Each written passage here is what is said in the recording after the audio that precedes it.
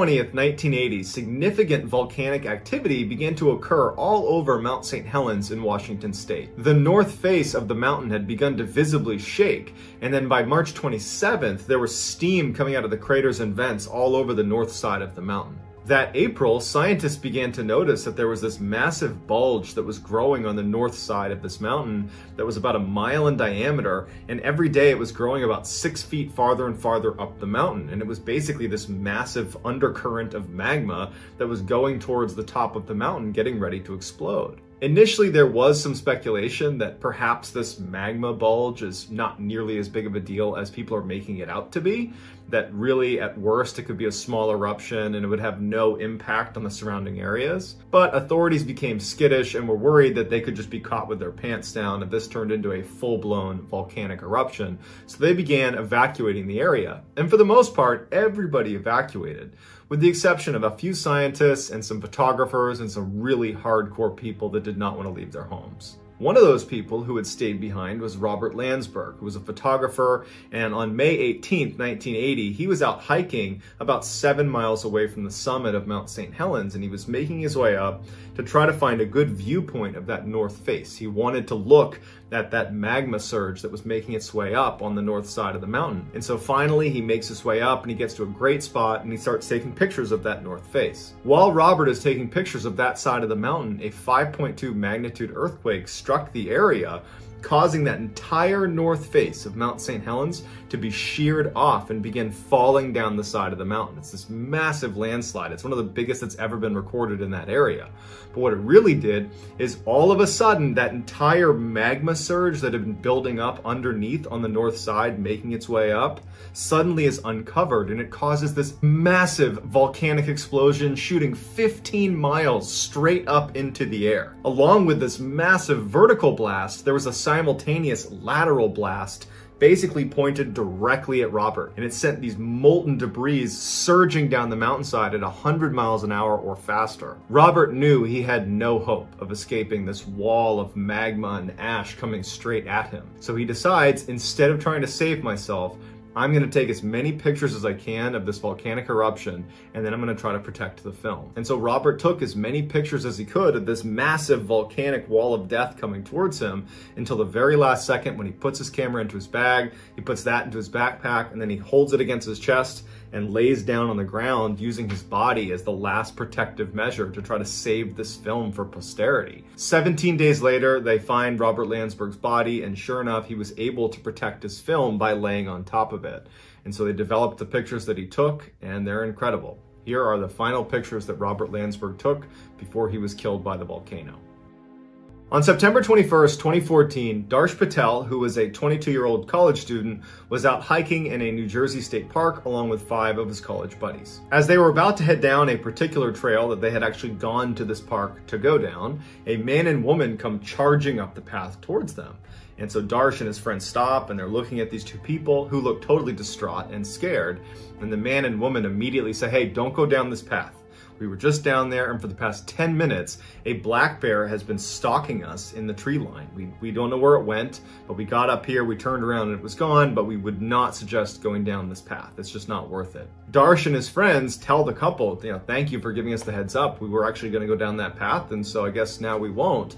And so the couple, they quickly leave, and Darsh and his friends are sitting there thinking, well, now what do we do? Because this was the trail we were going to go down. This is why we're here. As they're standing there, they start talking about, well, maybe we just go down anyways. There's 6 of us. I highly doubt that a bear is going to come out of the woods and attack 6 people, especially a black bear that is not known to attack people. Why don't we just walk down a ways, and if we see the bear, then we just turn around and leave. And if we see the bear, might make some good pictures. Let's just go down there and see what happens." And they start walking. And sure enough, about 10 minutes into their trip down this trail, they see this massive bear parked right in the center of the trail about 250 meters away from where they were. The bear did not appear to be doing anything. It was just sitting there, but it was clearly looking at the group of them. So Darsh and his friends are just standing there, not really sure what to do, so they start taking pictures and videos. They're not moving any closer, but they just start documenting what they're seeing because this bear was apparently stalking this couple. It was pretty interesting, and they figured, hey, make some good pictures. So they start taking pictures and taking some videos of this animal, and the animal starts walking towards them. them. Now it's 250 meters away. They recognize that this is a dangerous animal and we don't want to get too close to it, but they felt relatively safe. Even if it started moving towards them initially, they still felt safe. But the animal starts jogging towards them. At this point, the boys put their phones away, turn around, and they start hightailing it the other way. And somebody looks back and notices the bear is now sprinting at them. This causes the group to completely panic. They start sprinting back towards where their cars were parked. Absolute full panic back up the trail. No one's paying attention to anybody else. They're just running for their lives. And as they're turning their heads to look, the bear is gaining on them and gaining on them. Finally, after about 10 minutes of just running for their lives, they make it to the parking lot and they turn around. There's no bear, but there's short one hiker. Darsh Patel is still in the forest somewhere. The group starts screaming for Darsh. They know there was this aggressive bear in there chasing them, so they're obviously worried about him potentially getting attacked, and so they immediately call 911. The police show up and park rangers show up, and they go into the forest to try to find this bear and to find Darsh. And very quickly they come across this bear in a clearing, this 300-pound bear all by itself, aggressively pacing around this lump in the middle of this clearing that had sticks and branches on it. It wasn't clear what it was, and this bear is just pacing in a circle around this thing. And as these two park rangers get closer, they're armed. The bear looks at them and makes a move like it's going to charge, and they elect to shoot and kill this bear. Later, the bear's remains would be taken to a laboratory, and inside of the bear's stomach was Darsh Patel. He had been killed and eaten by this bear, and that lump that was on the ground that the bear was circling was whatever was left of Darsh that had not been consumed yet. When they recovered Darsh Patel's phone, they went into his images, and they found he had taken one final picture before he was attacked. Here it is. The bear was not malnourished, it was not diseased, it just decided it wanted to stalk, kill, and eat a human. Vladimir Komarov was a Soviet astronaut who in 1967 was scheduled to orbit the Earth in the first manned flight of a particular Soviet spacecraft called the Soyuz. Komarov would be flying this mission solo, and so he needed a backup in case for some reason he couldn't go. And his backup was Yuri Gagarin, who was actually Komarov's best friend. This mission was very important to the Soviet Union, more from a political standpoint, but nonetheless, the pressure was on Komarov to successfully complete this mission. And so he, along with his backup, Yuri, had to train extra hard and make sure they did not screw this up. But it turns out the fail point for this mission was almost certainly not going to be Komarov or Gagarin if he ended up going instead of Komarov. It was going to be the spaceship itself. Gagarin, along with a host of engineers, did a full-blown inspection of the Soyuz and found 203 significant structural problems, and they all recommended postponement of this mission. But their recommendation was ignored because, again, this mission was so politically important to the Soviet Union that they were effectively ready to risk their astronauts to make it happen. When Komarov found out about all these structural issues and the fact that the powers that be were not even listening and were basically saying, we don't care, you're doing this mission anyways, he was crushed, and he told a KGB agent that he was certain he was going to die. And this KGB agent would later say that he asked Komarov, well then why don't you refuse the mission? And Komarov said, if I refuse the mission, they're going to make my best friend go, and he'll die up there, so I have to go. Gagarin pleaded with Komarov to relinquish the role, let Gagarin go instead of him, but Komarov was staunch. He said, I've been given this mission, I'm going to go, you're going to stay here. But what Komarov did, which is so legendary, is he made sure his funeral, if he were to die in the course of this mission, would be open casket. Because he knew if he came back to Earth, it was probably going to be because this spaceship has crashed, and he wanted the Soviet leadership to see what they had done. So sure enough, Komarov gets in the Soyuz on launch day, he takes off, and the problems began almost immediately. They had very little power, they had limited communications with the ground, and the craft itself was spinning uncontrollably. Seeing how badly it was going already, Soviet leadership on the ground instructed Komarov to nix the mission and just try to come back to Earth. For 5 hours, Komarov circled Earth and attempted to re-enter Earth's atmosphere, but his ship, because of all of those structural problems, didn't work. And so 18 times he attempts to re-enter Earth's atmosphere, but each time it fails. And it was around this time that American intelligence recorded a conversation between a high-ranking Soviet leader on the ground and Komarov. and the leader on the ground is basically crying and saying they're so sorry to Komarov and that he's going to be a hero. They got his wife to come on, and his wife is talking to Komarov, and Komarov's telling her, you know, what to do with the kids, what to do with his estate. He's perfectly fine and healthy, but the craft is doomed, and everybody knows it. Then that call ends, and Komarov, on his 19th attempt, is able to re-enter Earth's atmosphere, which everyone was pretty surprised he could even do that, but his parachutes failed. As Komarov is plunging to his death, over the radio he's cursing the Soviet leadership that doomed him by putting him in a botched spaceship. And so sure enough, on April 24th around 7 a.m., Komarov's craft smashes into the ground, killing Komarov, and when they open it up, it's clear what happened to him. He didn't die on impact. He basically burned alive inside of this capsule as it was careening down towards the Earth. And so all that's left of him is this charred pile. But because Komarov explicitly stated that they had to have an open casket funeral, specifically because he wanted the Soviet leadership to see what they had done to him, they had to hold an open casket funeral with just these charred remains. And here is the famous picture of Komarov's funeral, where the actual Soviet leaders that put him in that spaceship that was doomed, here they are viewing his open casket funeral. So that's gonna do it, guys. Let me know in the comments what you thought of these 3 stories, and I will get back to all the early comments. If you take a trip to Hawaii, there's a good chance you'll visit the beautiful Rainbow Falls on the eastern side of the Big Island. But if you travel less than a mile upstream of those falls, you'll find an equally beautiful attraction that far less people know about, and it's called the Boiling Pots. 10,000 years ago, after a volcanic eruption, lava was flowing down the side of the mountain when it entered the Wailuku River. As the lava gradually cooled, the river water flowing all around it wound up carving out these standalone pools of water that were connected by a series of small waterfalls. These pools collectively make up the boiling pots, and they get their name because periodically the water in these pools appears to be boiling. Tourists at the boiling pots are allowed to look at the water from a safe distance on this cement overlook, but under no circumstances are allowed to actually enter the water. In 2015, Jolie Ricewig was a 62-year-old woman living in Kona, Hawaii, which is on the western side of the island. There, she owned a bed and breakfast whose main allure was that guests at this bed and breakfast got to go on these fun adventure tours with Jolie all over the island. And they almost always involved paddleboarding or swimming, because Jolie was an avid outdoors person and a very talented swimmer and swim instructor, and so felt comfortable leading these types of excursions. On September 14th of that year, Jolie brought one of her male guests from her bed and breakfast out for an adventure tour at the Boiling Pots. She would have known that it was an off-limits area for swimmers because there were signs up everywhere saying as much, but Jolie wasn't planning to swim in the Boiling Pots. Instead, she was planning to float on them on inflatable rafts.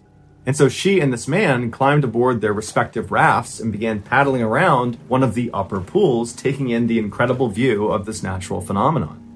As they were relaxing, suddenly there was this rush of water that came tumbling over the fall that dumped down into the pool they were in. It was a flash flood, and before Jolie and this man could swim outside of the pool and get to safety, the water under them began to churn violently and actually thrust them over the edge down into the next pool. And as soon as they hit the water, they had fallen off of their raft. So now they're swimming in the water, and they're feeling a current pulling them down and pulling them forward towards the next lip into the next pool. And so they both began desperately swimming towards the edge. Jolie actually grabbed the man and helped push him up and out to safety.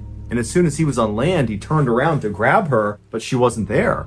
And so he's looking around, and all he can see is her raft floating on the surface being taken down into the rapids. And so he thinks, okay, she must have fallen into the next pool. And so on the side of the waterway, he runs down and he's looking into the next pool, the next pool, the next pool, and she's nowhere to be found.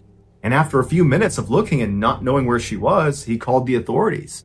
They came out and they launched this huge search for her, but despite searching the entirety of the Boiling Pots and all the way downstream, there was no sign of her. And after looking for an entire week, they never found anything. It was like she just disappeared, and so they turned the search off. As devastating as this was for the family to not have closure about what happened to Jolie, this was not a surprising outcome. In fact, it was almost an expected outcome considering why the Boiling Pots are off limits to swimmers. Each of the pools of water that make up the Boiling Pots is a deep, nearly vertical shaft of water, and at the bottom of it are these entrances to these underground tunnels, and these entrances are big enough for a person to slip inside of. And these tunnels are not short. They go on for a long ways in all different directions.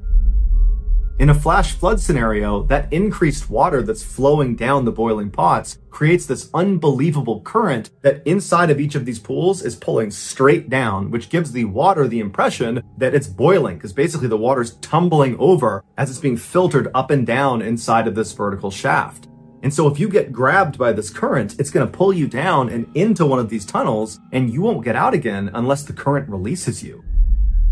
And so Jolie, after helping her guest get out of the water to safety, she was pulled down and into one of these tunnels, and she was held there for 5 months until finally the current released her and her remains were spotted just below the pots in a tide pool.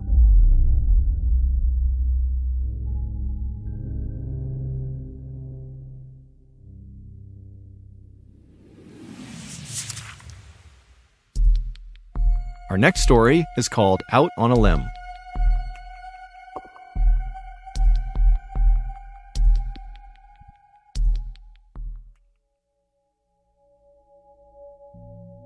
On the evening of March 25th, 2017, a 25-year-old farmer named Akbar Solobiro was harvesting palm fruit at the local oil palm grove near his tiny village in Indonesia.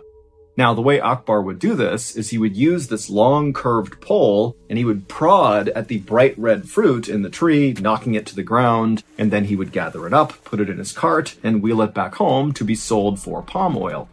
Now, on this night, Akbar was actually working later than usual because his wife and kids were out of town for a couple of days visiting family, and so there was no real reason to head back home because the house was empty.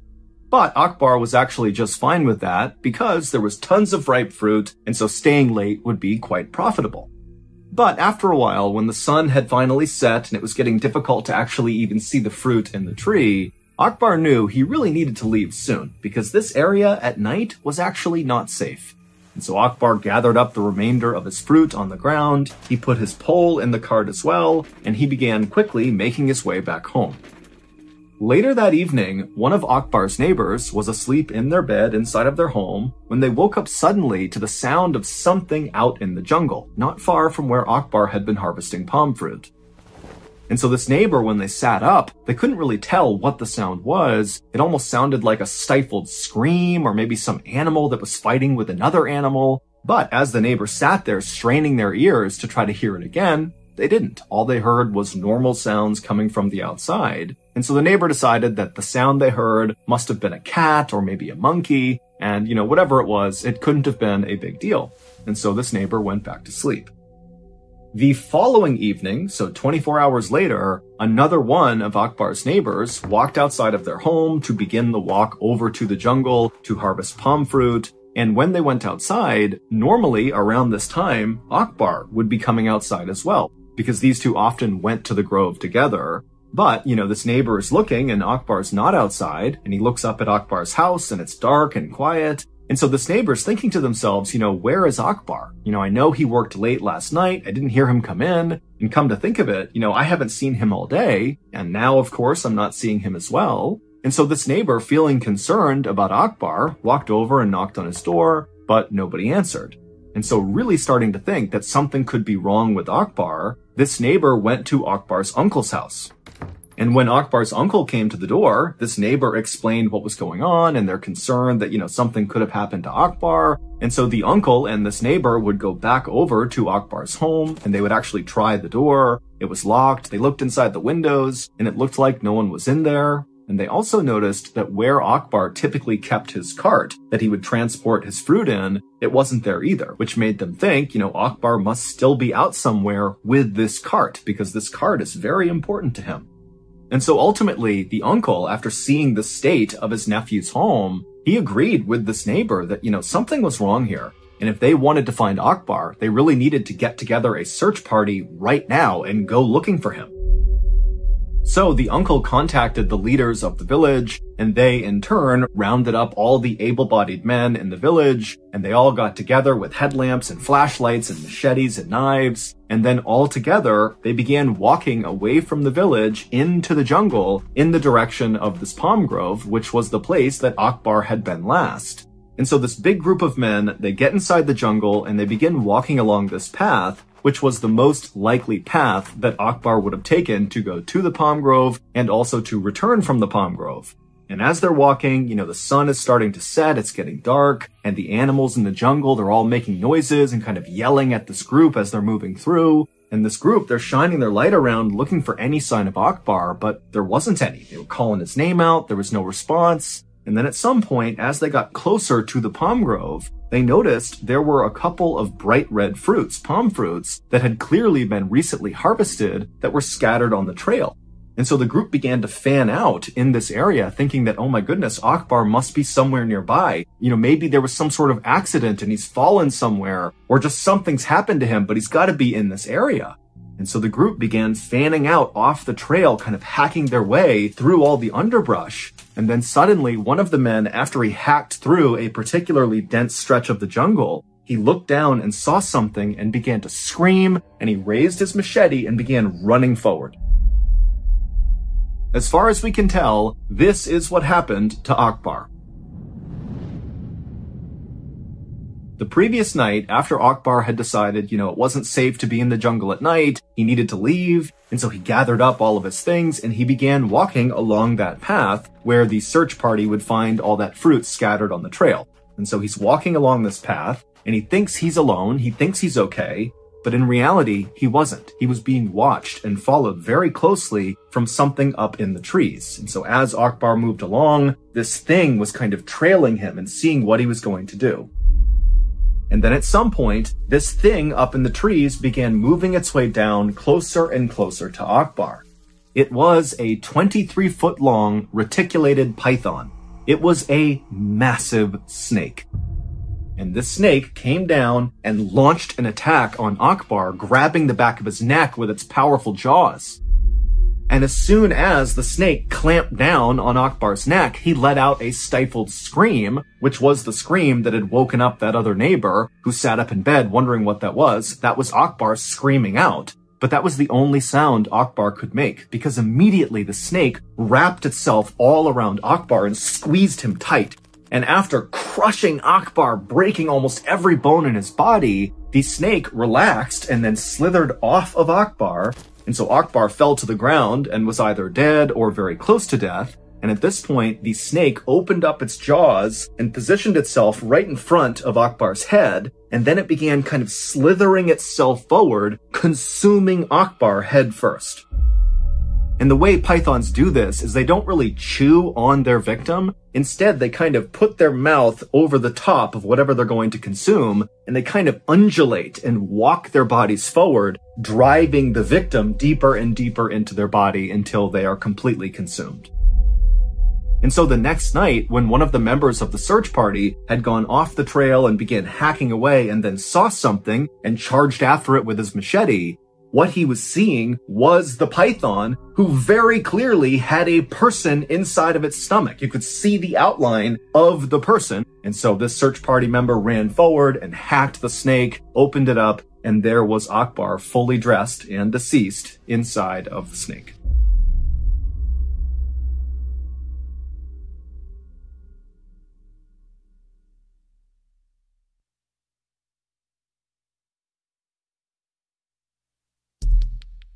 The next and final story of today's episode is called The Popelick Monster.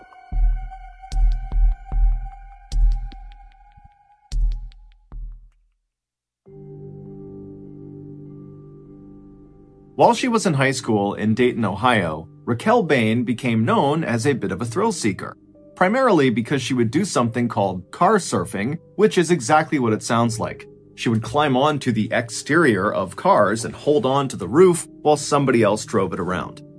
In addition to seeking out these physical thrills, Raquel was also drawn to psychological ones, like going to places that were supposedly haunted and seeing if she could spook herself.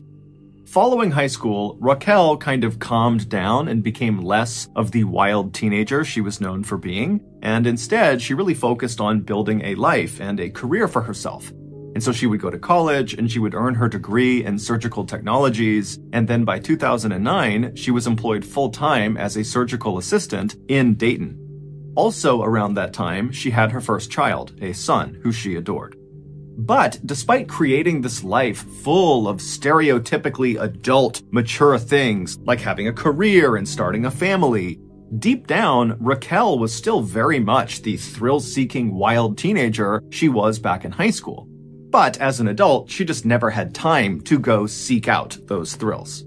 So, with that in mind, fast forward to April of 2016. By this point, Raquel is 26 years old, and that month, a very rare weekend popped up where Raquel did not have to work, and she didn't have any childcare responsibilities.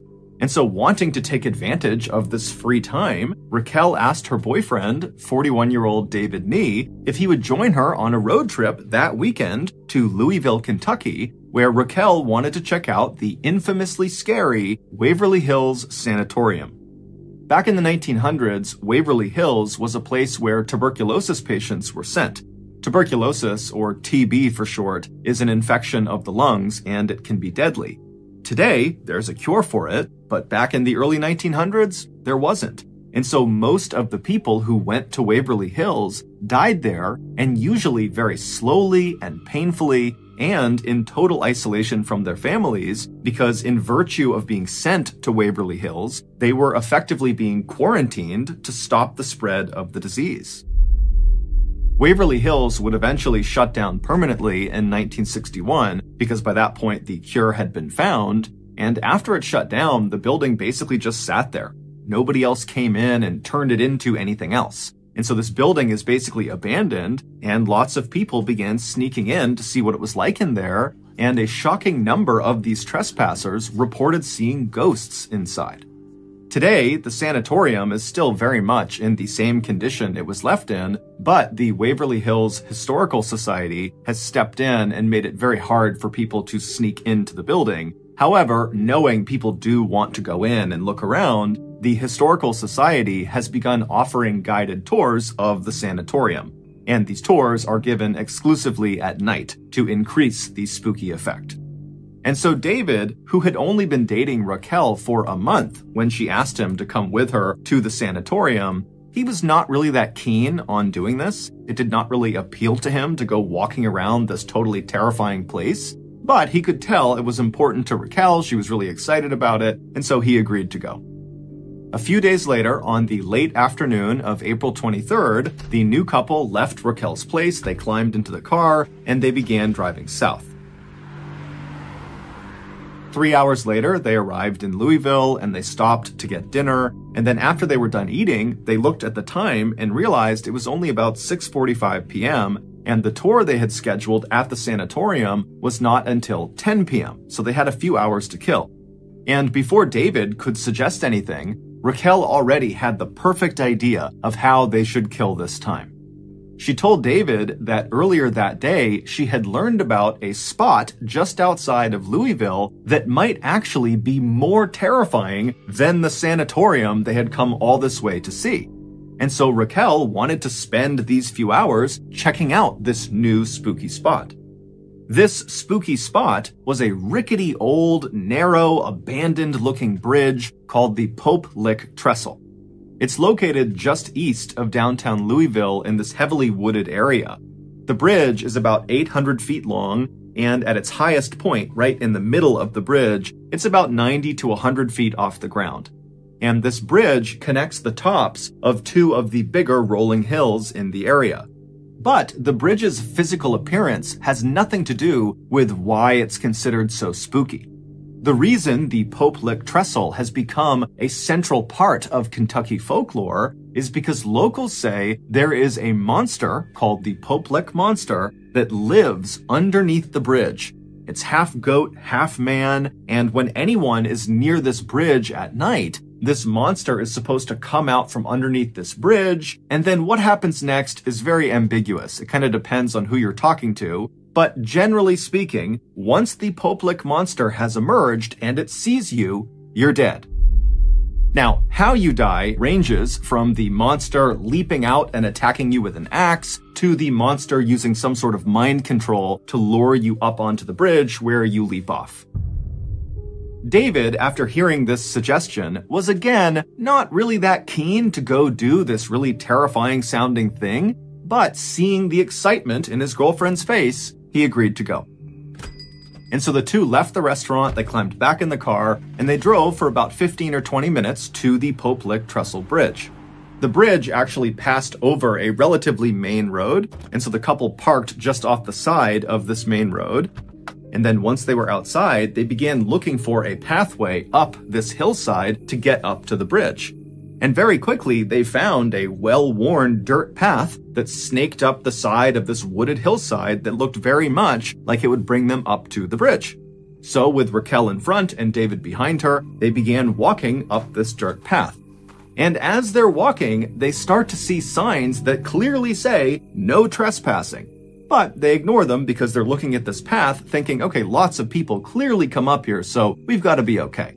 And so they keep on walking up this path, and they're getting closer and closer to the top of this hill where they think it's going to connect with this bridge. And right as they're getting close, they see there's this huge chain link fence, this 8-foot tall chain link fence with barbed wire across the top that extends in either direction out of view. And so the couple walks up to this fence, and there are more signs that say no trespassing, private property, and there are additional warning signs saying that what is on the other side of this fence is also just plain dangerous, so turn around and leave.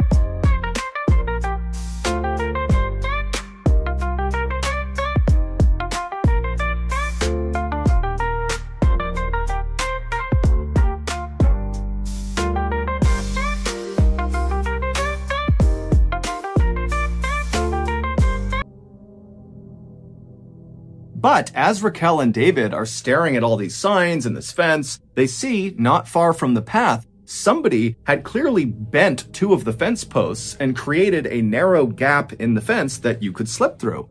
And so from David and Raquel's perspective, that looked like the way other trespassers must have found their way up to the bridge, and so it must be safe. And so once again, the couple disregarded all the warnings. They made their way over to this gap in the fence, they both slipped through, and they kept on walking up the hill. Just a couple of minutes later, they reached this clearing, which was at the top of this hill, and once they were in this clearing, they were able to turn, and they could actually see the bridge. It was only a couple 100 feet away from them. And it was totally intimidating. By this point, it's totally dark out, and from their perspective, all they see is this very narrow bridge that they know is 100 feet off the ground at certain points, and they can see there's no guardrails on either side of this bridge. It would have almost looked like a tightrope kind of extending off into the darkness. But even if the couple was really intimidated by the sight of this bridge and with all these warning signs before it, they were able to put their fear aside and just keep on going. And so with David now in the lead and Raquel behind him, they walked the couple of 100 feet over to the start of this narrow bridge, and when they got there, without actually stepping onto the bridge, David came to a stop, he turned around to face Raquel, and he gestured for her to come stand next to him so they could take a selfie with the bridge in the background. Because David at this point is thinking, we're not going to go on this bridge, we're just going to look at this bridge, take some pictures, and then we'll go. But Raquel, who he's looking at, gesturing to come stand with him, just walks right past him onto the bridge and takes several steps out onto this narrow, rickety old thing, and then she stops, turns around, and gestures for David to come with her and walk across the entire bridge. And David, again, is having his second thoughts, but he sees Raquel wants to do this, and so he agrees to go. After they had walked about 100, maybe 200 feet across this bridge, the two of them just started laughing because it was totally exhilarating what they were doing. Not so much the quest for the Pope Lick monster, but rather the very real risk they were taking walking this tightrope bridge in the middle of the night. The couple would continue to very cautiously but quickly make their way across this bridge, and when they reached about the halfway point, when they were at the highest point from the ground, the bridge itself begins to shake. and then from behind them, they hear this loud grinding sound. And so the couple, they whip their heads around, and they see there are these two bright glowing lights that are looking right at them all the way on the start of the bridge. And they realize it's a train. When Raquel and David walked up that dirt path and snuck through the fence and reached the top of the hill and could actually see the Pope Lick Trestle Bridge, they would have also seen the train tracks in the hillside that clearly extended onto the Pope Lick Trestle and went across the bridge. This was a train bridge. They would have seen that. But it's assumed that the couple, who didn't live in the area and so didn't know much about the Pope Lick Trestle, it's assumed they thought, well, this is a train bridge, but it's got to be abandoned. It certainly looks abandoned, and it does. It looks totally old. It does not look active, even though it is. Or the couple thought, well, this is just an old train bridge. It might be active, but surely no train is going to come through anytime soon. We can get across the bridge before a train arrives. But, of course, they were wrong. When the couple turned around and saw these two headlights bearing down on them, they quickly realized they would not be able to outrun this train. The train's clearly trying to stop. It has seen them. It's hitting its brakes. It's sounding its horn, but it's just clearly moving too quickly. So they cannot run to the other side to safety. And because this bridge was meant for a single train to pass through, there was no other track they could just jump onto to avoid being hit. And there were no walkways on either side of this railway. And so literally all they had was the track that this train was going to cross over, and they were on it. And so with no other choices, David yells to Raquel that they have to climb down and hang off the side of this bridge. Now, there were these wooden slats that ran underneath the rails. They ran perpendicular to the rails, and these wooden slats kind of extended off the edge of the bridge on either side just a couple of inches. And so in theory, if you were holding onto the outside of one of these wooden slats and kind of dangling off the edge of the bridge, a train could cross those tracks and not run over your hands or fingers. You would just have to hold on that whole time as the train is rumbling through. And so David, he flops down onto his stomach and he's trying to lower himself as fast as he can as this train is getting closer and closer, and he's yelling for Raquel to do the same thing, but she's not really moving very quickly. And finally, David, he gets in position. He's hanging off the edge of this bridge on these wooden slats, and he sees Raquel. She's not quite there, and then the train comes flying through. It strikes Raquel and sends her flying off the bridge to the ground below. David would somehow manage to hold on the whole time as this train went past him. And then once the train had passed him, he pulled himself back up onto the tracks. He ran the rest of the way across the bridge. He went down that hillside. And when he found Raquel, it was immediately apparent that she was deceased. In the end, the railroad was not issued any citations or sued for negligence. It was determined they did their due diligence by setting up that 8-foot-tall barbed wire fence with all those signs telling people to stay back and warning people about the hazards of going past this fence. It was actually David who got in trouble for this tragedy. He was cited and charged with a felony of unlawfully disrupting and or delaying a train, causing financial damages. He would plead to a lesser charge of trespassing and would be fined $2,300. Shockingly, this tragedy is just one of many that have occurred on the Pope Lick Trestle Bridge. Since the bridge's construction in the 1800s, there have been dozens of people who have died on this bridge. And several of these deaths, many of them fairly recent, the last 20 or so years, have occurred under the same conditions as Raquel's. People went looking for the Pope Lick monster and then were struck by a train.